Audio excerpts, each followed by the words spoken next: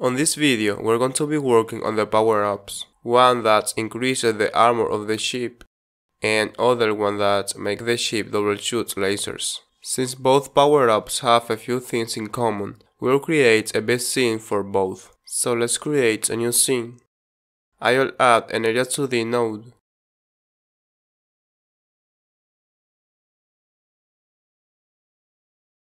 Rename it power-up. And save it in the scenes folder as powerup.tscn. Let's add an sprite node.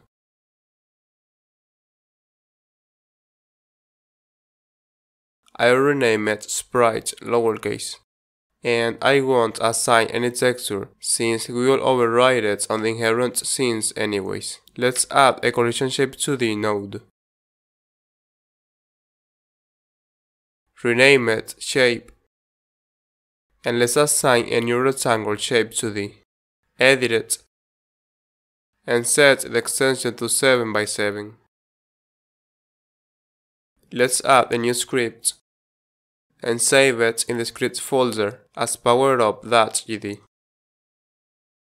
Hit create. I'll remove the comments. And here, we're going to declare a variable named velocity equals to vector2 with 0 as x and 200 as y. So it only moves down vertically. Let's enable the process callback.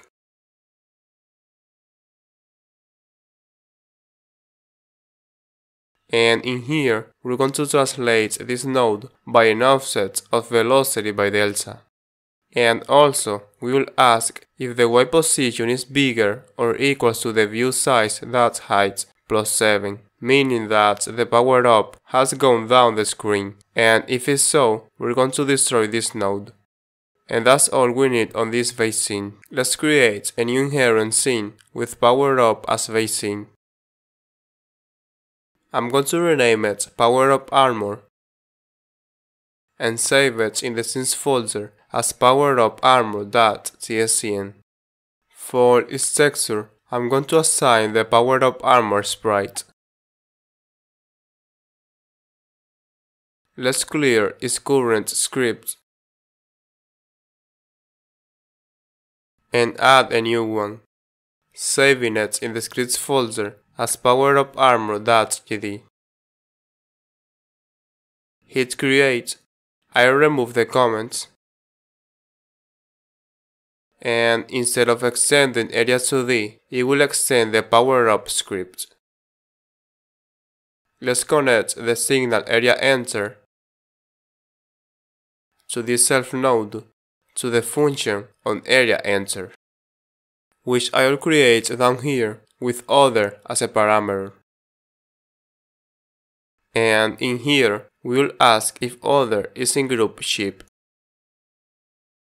And if it's so, we will increase other.armor by 1. And then destroy this node.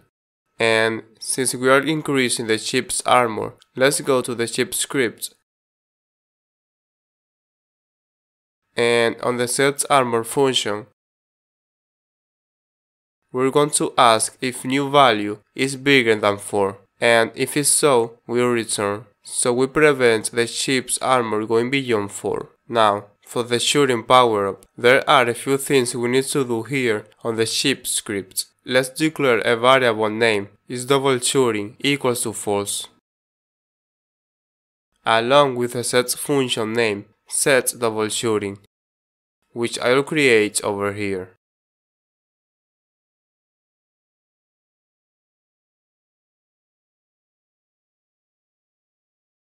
And in here, we're going to set is double shooting to new value.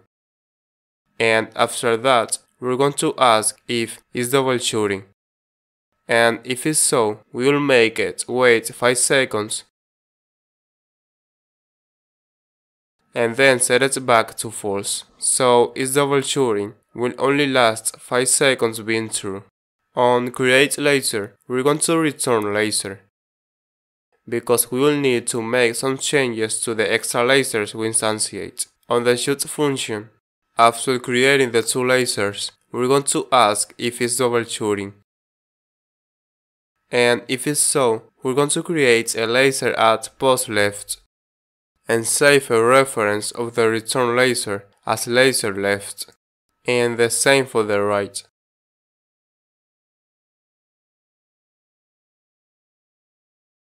Then I'll set laser left.velocity.x to -25, so it moves diagonally to the left. And for laser right, set it to 25, so they go on opposite directions. Now that the chip is able to doubleshoot, we can create the power-up laser. So let's create a new inherent scene based on the power-up scene. I'll rename it power-up laser and save it in the scenes folder as power-up laser.tscn. For the texture, let's assign the power-up laser sprite. I'm going to clear the current script and add a new one, saving it in the scripts folder as power-up laser.gd.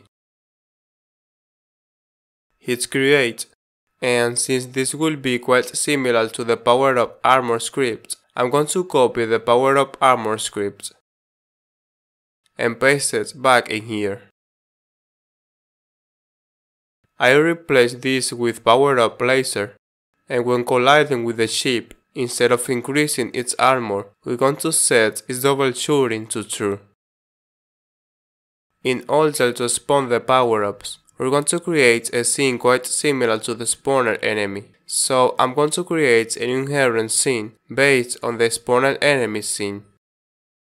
I'm going to clear inheritance, so we have just make a copy of the other scene. I'll rename it spawner power-up and save it in the scenes folder as spawner powerup.tscn.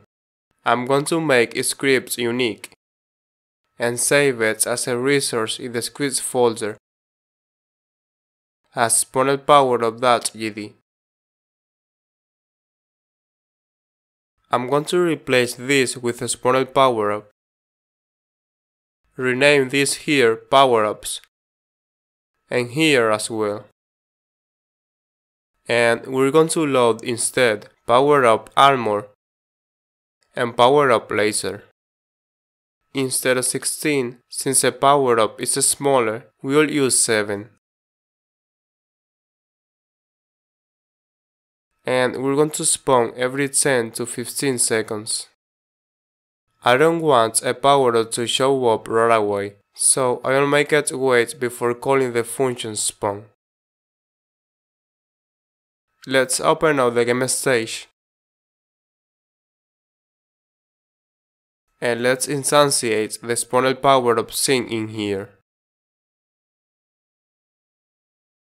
I'm going to place it above the spawner enemy node. Let's run the game.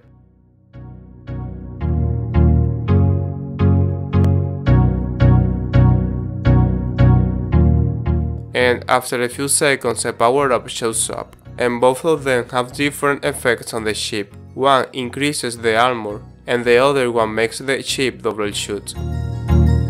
That's good.